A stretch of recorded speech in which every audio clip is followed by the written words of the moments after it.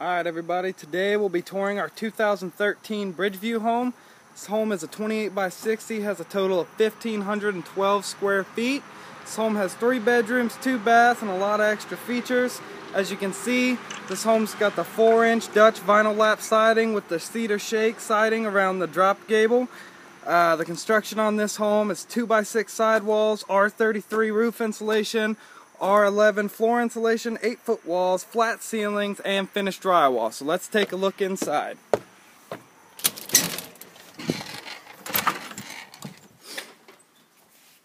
Alright everybody, so as you can see when we first come in, you come into the living room. This has actually got a built-in bookcase in here. You can see all that finished drywall. There's no strips inside here. You can see the flat ceilings as I was talking about outside.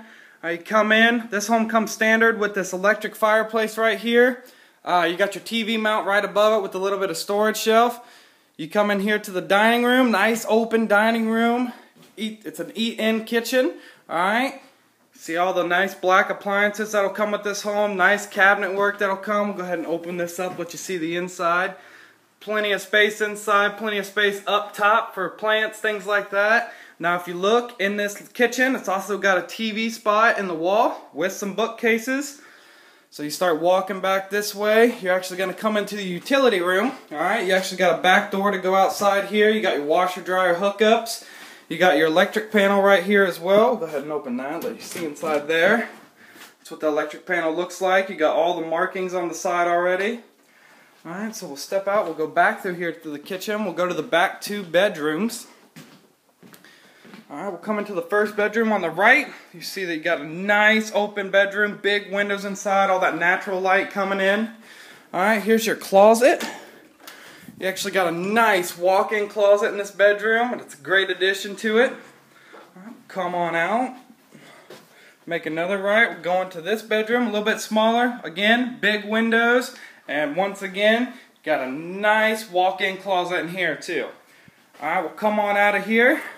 Make another right, you come into the bathroom. Alright, you got the shower tub combo. You got lots of counter space. You got the cabinets underneath the sinks for more storage space. We'll step back here, let's head back to the master bedroom and see what we got in here, see what kind of special things are in it.